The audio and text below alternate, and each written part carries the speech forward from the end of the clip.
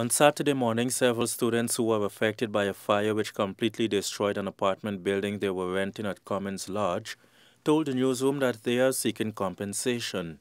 The students, who are mainly from the University of Guyana, said that when they first took up residence at the building, they were told that the building was insured, but following Friday night's fire, they learned that the policy was not renewed since the first quarter of last year. A dentist who also lived at the apartment told the newsroom that for 4 years he has been complaining about a faulty bulb in his one-bedroom apartment, but nothing was done. He said the bulb would spark and then give off smoke, giving him a routine of replacing the bulbs every 2 weeks. Among those displaced are local and foreign University of Guyana students and medical doctors and students. This will be a normal routine. The landlord will tell you something, it takes years. I have to get a lock on top of my door. I tell this man take like over 3 years before he put on a lock. How long are you living here, and what are some of the things you lost in this fire? Well, I lost my bed, a chair, set, TV, flat screen, TV I lose, jewelry, money. I lose like near $1 million in things. What about personal documents? All gone down too. My registration on my vehicle, them, all gone down. Everything gone down.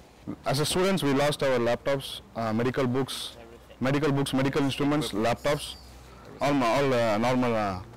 Whatever a student, as a medical student, he should have, right?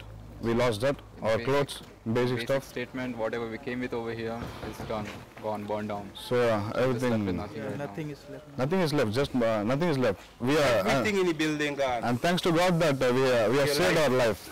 And thanks to God we have saved our life. We are alive. Yeah, fine. You guys were at home when the fire started? Yes, everybody. Yeah, we was there and now. We even tried for out it, but when you were boss and thing and start flying and them thing, and we throw water, we move. Yeah, we realized the fire, we could not contain the fire there, and we tried to remove things and so on, but it happened like that.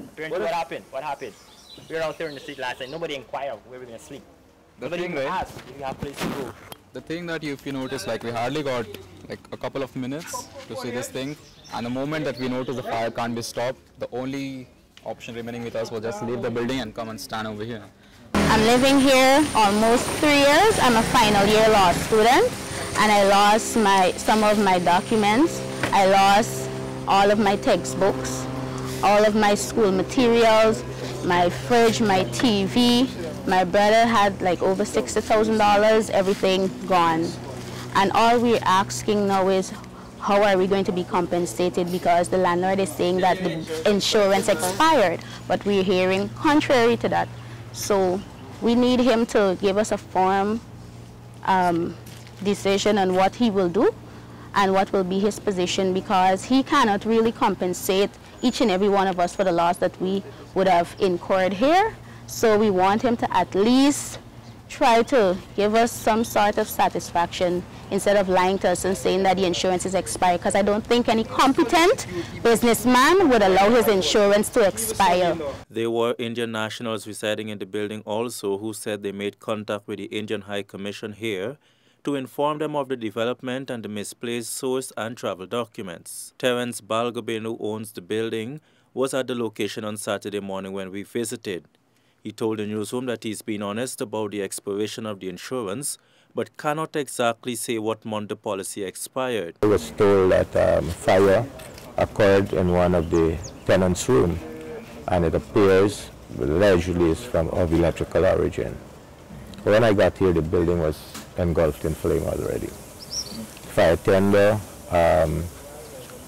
that was working ran out of water. The water finished from that, and there was no more supply of water. I believe, looking at it at that time, if there was an adequate supply of water, we could have salvaged much more of the building. Well, nothing of the building is salvaged, but at least the concrete part of the building, I believe, could have been salvaged, because the building is both wooden and concrete.